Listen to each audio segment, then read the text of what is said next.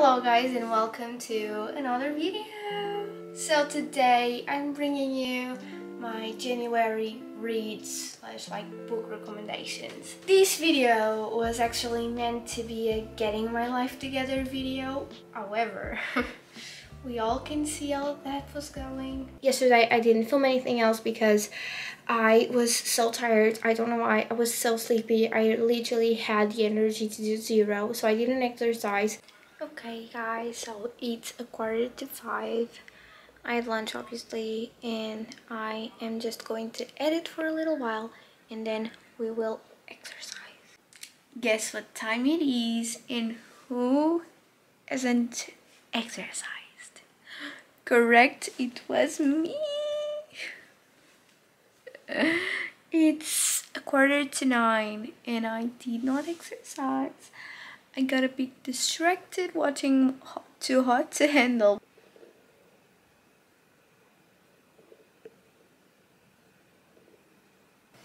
Yeah, it was not going as planned, so I changed it, and as I wanted to film this video anyway, I thought it would be a good idea to replace my Getting My Life Together. Maybe one day we'll manage, but not now. I took notes in this little notebook about all the books I read in January, and I'm going to be giving you just a little preview about each one and what I thought. So yeah, let's get started. And the first book I'm going to talk about is The 7 Husbands of Evelyn Hugo by Taylor Jenkins Reid. So this story is a fictional story about 1950s actress, and basically this journalist Monique, she was new to a company and she was not very known. And one day, and bear in mind, Evelyn hasn't talked to the press or given interviews in 50 years. And randomly her company, I think it was a magazine, I don't really remember, receives an email saying Evelyn wants an exclusive interview with Monique. And everyone was like, why? Why Monique? She's new, she is not our top writer, why Monique? So she goes, meets Evelyn, and basically Evelyn tells her that she wants Monique to write her biography. And Monique is very surprised by this, why are you choosing me? Why me? Why now? And Evelyn basically just said, when I finish telling you my story, you will have all the answers you need. So they start writing a biography. So by the end of the book, we all find everything behind Evelyn's career and Evelyn's life and what was seen by the press and what actually happened. So this was a bittersweet book, I should say. It was not one of my favorites. If I had to rank it, would be probably a 7 out of 10. It's a story that keeps you always want to know more, you always want to keep reading and knowing what happens. The end is what holds the most power. Throughout the book you find out a lot of disturbing truths, I would say, but the end is where the most impactful part of the book is. And to me, this was not a very happy book, so I usually like books that they are slow burn, the characters need to fight a little bit, but there's love and there's moments of happiness, of true happiness, where everything is fine, and then there's struggles and then everything is fine again. And this is not quite what happens in this book. It's not that it doesn't happen, but that's not the focus of the book. Yeah, I would recommend. I think it's a fun book, entertaining and all of that.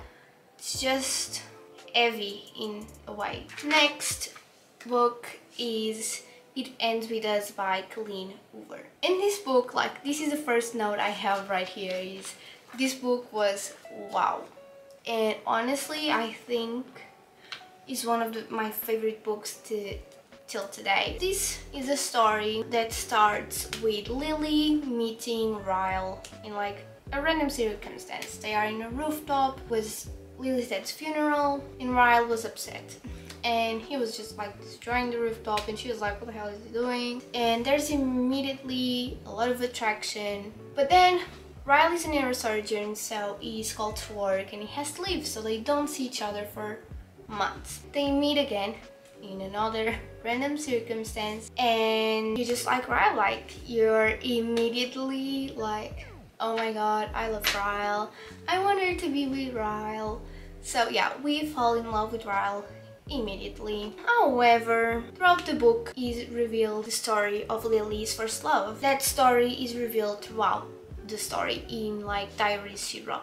Here's where it gets confusing. You're like, oh my god, I wanted to be with Ryle, but at the same time I wish she would find Atlas again and they would just be together as well. So you're rooting for two characters, you want her to be with you, and there's this part of the book that I'm like, I wish Atlas' story was like a separate one. There would be a separate book about her and Atlas' story. So then the story takes a huge turn and yep, that's all I'm gonna say because I'm not spoiling it. This story, something that makes it even more heavy and sad is because it is based on the writer's parents and it's based like on a true story. It's a very controversial, let me tell you that right away, it's a very controversial story and you'll just understand why Lily does what she does. And not only Lily, but like, you'll get what I mean if you read it, but I think it is so well written, we are able to put ourselves in her shoes, we are able to understand her decisions, and we are able to feel her doubt in her. We are able to feel how she's feeling and understand it and understand her decisions. And I think it opens our eyes for such important situations in life. Loved it, totally recommend, 10 out of 10, cried. And I think it was like, I don't cry reading books usually, so I loved it, 10 out of 10. Then into a lighter one was The Love Hypothesis by Ali Hazelwood. And this story is about a grad student. I think she's doing her PhD. Don't get me wrong on that. Don't quote me on that because I'm not sure. I don't remember very well. Like it was very confusing, all those terms. I don't remember very well, but I think she was taking her PhD or something like that.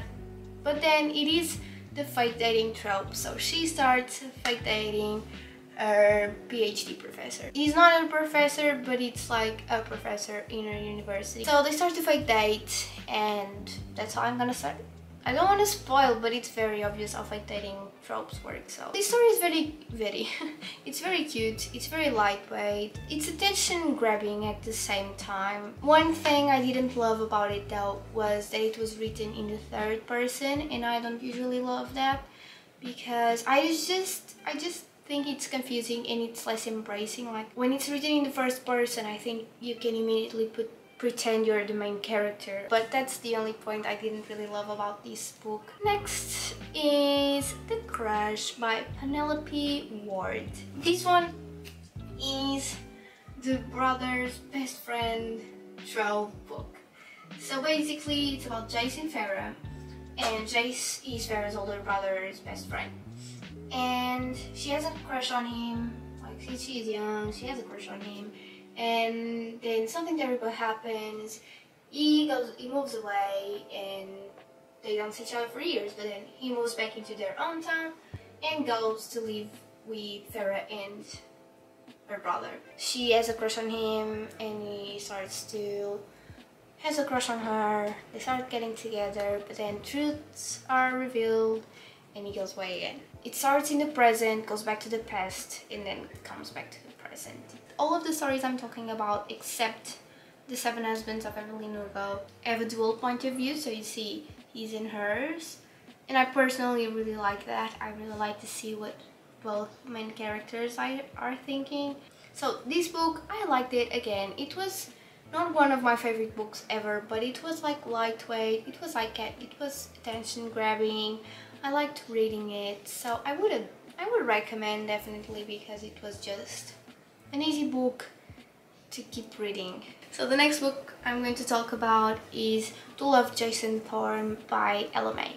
This book is also like brother's best friend trope, but not at the same time. Like at the beginning it is, but then it stops being the focus. I really like this book because I like the normal person, celebrity type of book where there is like a relationship. Jason, he moves to the house next to Olive's, and his family dynamic was not very good, so he spends most of his time in Olive's house. And the first time they meet, Olive is immediately in love. He's always very cute with her, very nice, very attentive, so yeah.